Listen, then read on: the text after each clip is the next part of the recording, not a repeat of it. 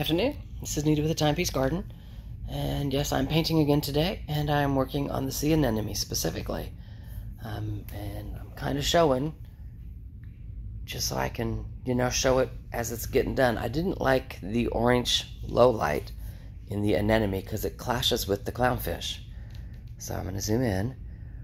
I've been adding a purple and just literally covering the orange.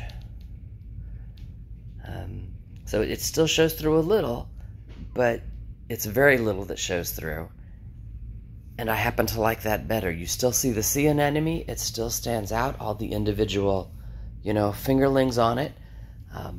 But the purple or lavender, whatever color you want to call it, no longer clashes with the clownfish. And from a distance you can still see the anemone without having to have that bright orange in there, or the dark orange in there. So I'll show you when I'm done. I only have a little left to paint, but that kind of lets you see why I'm getting rid of it. The purple looks 100 times better.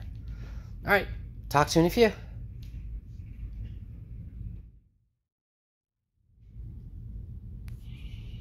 Alrighty, all done with the anemone. I will tell you, the only thing left literally in the anemone to do is for me to sign my name, because that's where I'm signing my name. It's down there, lower right hand corner somewhere. But yeah, I think he looks so much better. I love it when I get the colors right. So no, I didn't work on anything else at all today. It was all detail in him.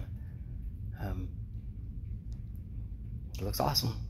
He looks like, little wave come by and he'll move, he'll float on through.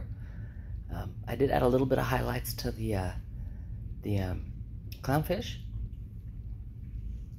You can probably see it in his front fin right there, where his front fin is lighter than his back fin, but the top of his front fin goes back into shadow, just regular body color. So just right there, you can see there's dark, medium, and light. And from a distance, you just kind of tell that it's the front fin. But again, it's just starting the highlights. I've got highlights and lowlights on all of the clownfish to do the same way that the the anemone is. So in the long run, they look right, But as a whole, I think he's looking good there.